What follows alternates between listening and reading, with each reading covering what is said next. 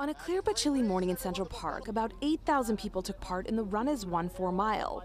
The race raises awareness of lung cancer. I was operated. I'm running on half a lung.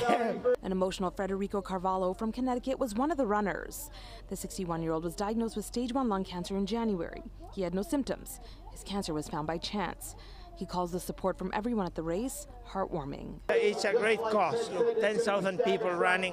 I mean, we've been doing it for a long, long time. The race is hosted by New York Roadrunners and presented by J.P. Morgan Chase and the Thomas G. Lebrecht Foundation. It honors former Chase Manhattan Bank chairman Tom Lebrecht.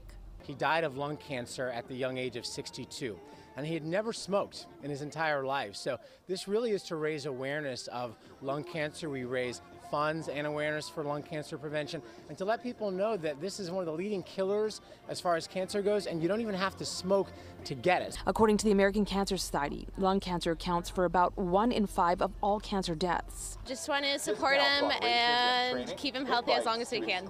Ellen Flood ran for her grandfather, who's battling stage 4 lung cancer. It came as a big surprise to our whole family, and it really caught us off guard and has caused just a lot of pain for all of us. So I think awareness is super important. Flood and many of these runners say awareness and early detection is key, and that's why they wanted to take part in this race.